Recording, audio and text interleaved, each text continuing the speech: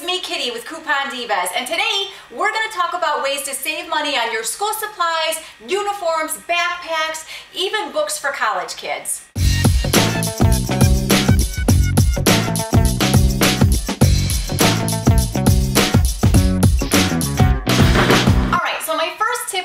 Clearance shopping.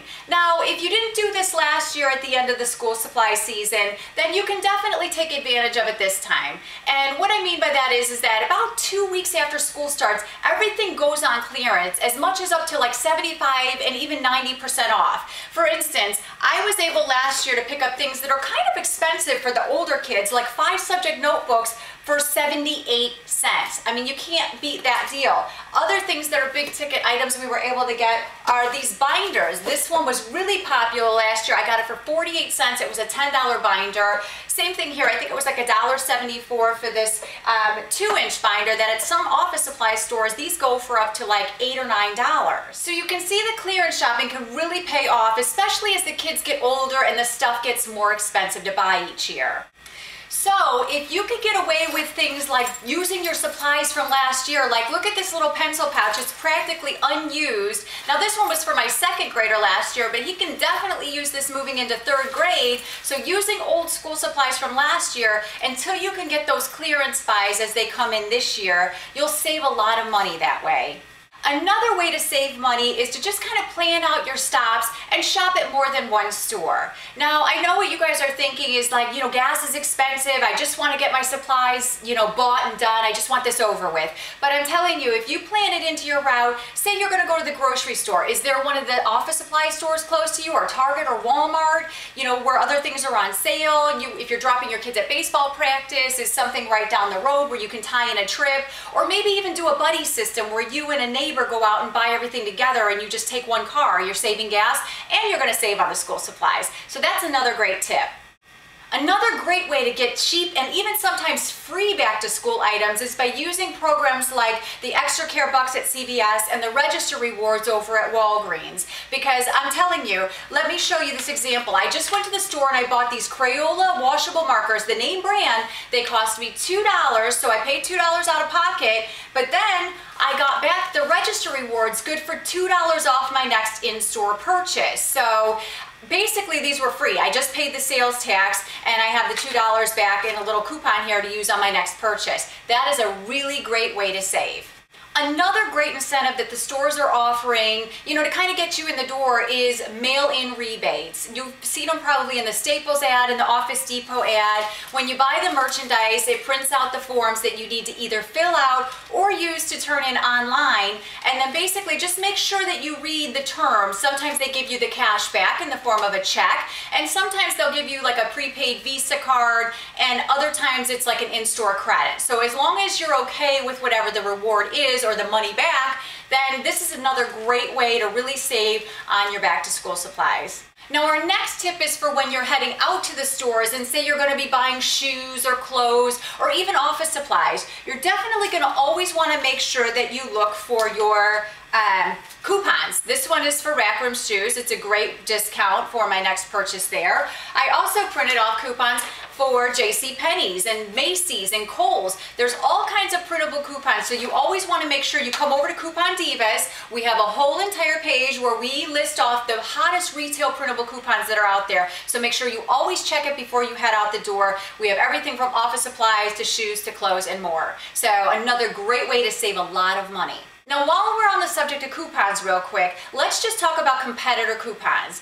And what I mean by this is a lot of times office supply stores will take a competitor coupon. I know if I don't have a Staples coupon but I'm shopping in there, I can whip out this Office Depot coupon or an Office Max coupon and they'll take it right off my total purchase. So that's another great way to save, is if you see something at sale, it's on sale at Staples, but you don't have a coupon, you can bring in a competitor one and they'll give you that discount. Now say you bought an item like a calculator or a computer, something bigger that, it's a big ticket purchase and you want to make sure you got the best deal.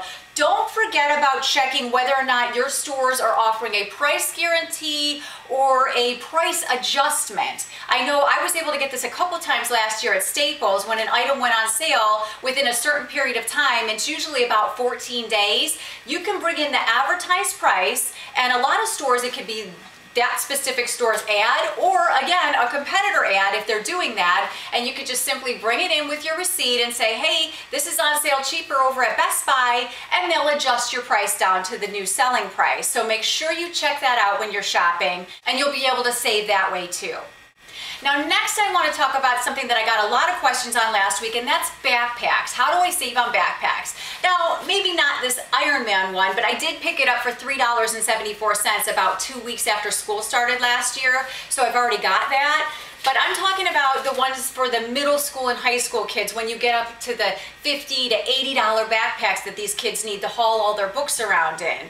Well, you keep your eyes open. There's been some deals in the sales ads for Office Max, Office Depot, and even Staples where they're offering 100% back. So you buy the backpack and you get 100% value back in reward certificates. Now the reward certificates have to be used in the store on something else, but you could buy paper, or you could buy toner for your printers. It's a great way to go if you're willing to shop in the store again and use the money on something else. Staples this year is running 50% back of the purchase price paid. So it's a little bit different than last year, but it's still, if you're buying a $60 bag, you're still gonna get $30 back to use on something else in the store. So that's been really helpful. And also, if it doesn't have to be a new bag, you might wanna check places like the thrift stores, and even go online and check eBay for some gently used bags, because a lot of times you can get a nice bag at a really good discount just by shopping those two places.